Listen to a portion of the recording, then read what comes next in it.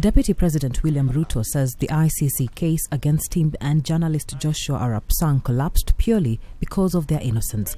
He has regretted that the unfortunate and senseless violence led to the loss of life and destruction of property, and it is something Kenya must learn from and never repeat. Addressing journalists, Ruto has urged the country to work together in completing the work of uniting and healing the nation because the suffering of the victims demands reconciliation. Because of their suffering, they demand of us, they demand of me and all of us that we work earnestly on the path of reconciliation, of ensuring that there is peaceful coexistence amongst us, that we become our brother's keeper and collectively choose the path, as I said, of reconciliation and harmony,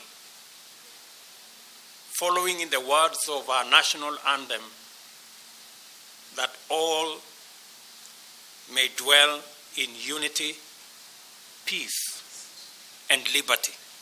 He contends that the allegations of his involvement in planning, arming and financing and inciting people to commit acts of criminality were totally false.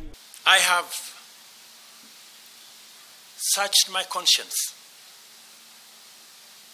and my soul, and I have chosen that all those who gave false testimony against me,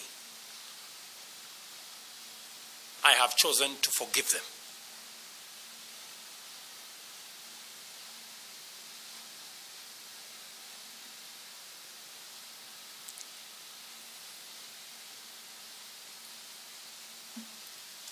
And it is my prayer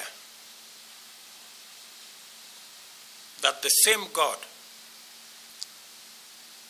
who has vindicated me will help them come to terms with their acts.